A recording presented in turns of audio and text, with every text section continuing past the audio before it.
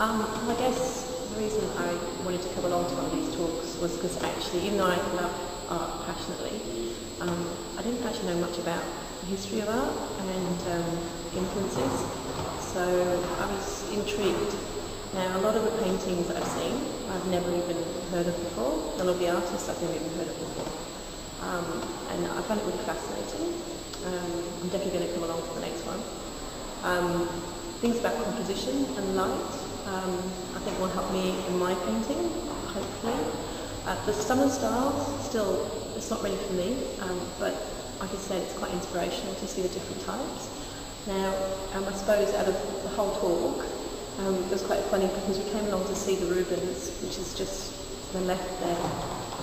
And as amazing a picture as it is, I found myself really wanting to look at this one, which is a Rubens as well.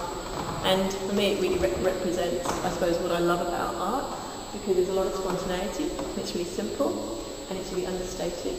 So even though a lot of people would come and be drawn to a big flashy picture, for me, I really like this one. And Rubens has actually drawn it, but with paint.